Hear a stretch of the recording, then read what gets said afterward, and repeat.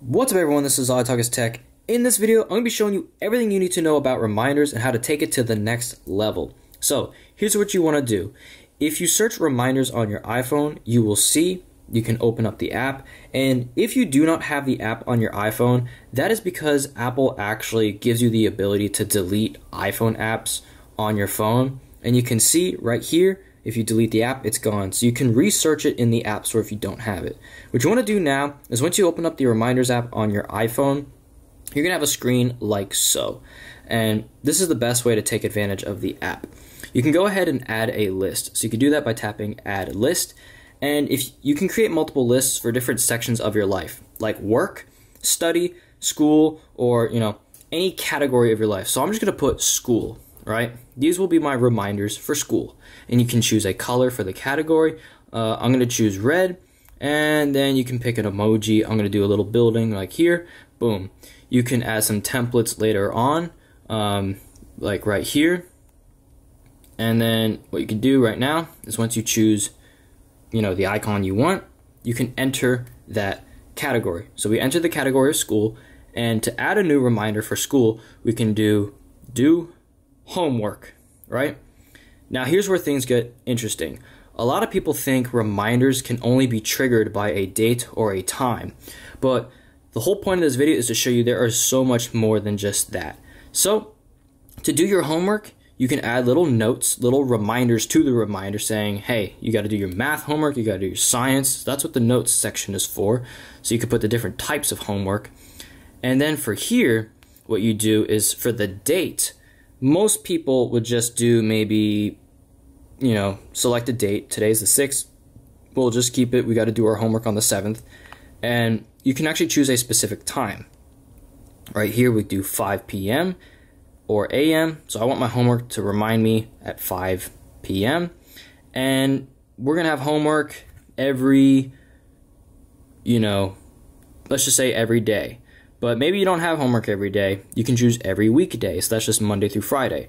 Or maybe you only do your homework on the weekends. So you can choose the how often it repeats. Maybe it's every 3 months. Or you could set a custom range. Maybe you can do Monday, Wednesday, Thursday, Friday, rather than, just weekdays or just weekends. You can customize each specific day.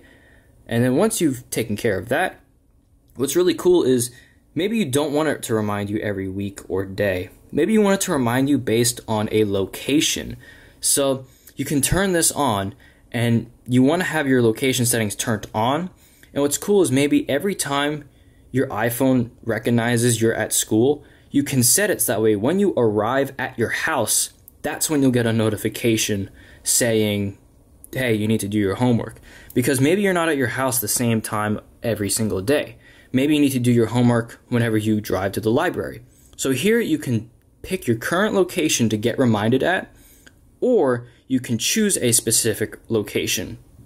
Something else that's also really important is there's more than just location that can be messed around in here. You can choose if you're getting in your car to get the reminder, or if you're getting out of your car. And you can select either one of these. So maybe as soon as you get out of your car, that's when you get your reminder to do your homework. But in order to do that, you will need to have your Bluetooth on and connected to your car. This is typically done if you use your phone for Bluetooth in your car. You do not need CarPlay. Your iPhone just needs to recognize that you're connected to a car. The way you can do that is you can enter your Bluetooth settings on your iPhone. And you can see right here, I go to my Wi-Fi, and you can see I have all these, my bad, you go to your Bluetooth settings, and you see you got all these information icons by different Bluetooth devices right here.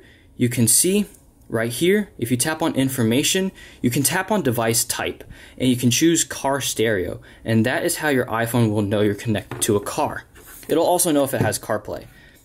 Also, what you want to do now is you can choose that maybe when you're getting a specific text message from a specific person, when you go to text someone, you'll get a reminder. So if you tap on choose person, and you can see once I pick this person's contact, if I go to text them, then I'll get a reminder telling me, hey, I need to do my homework.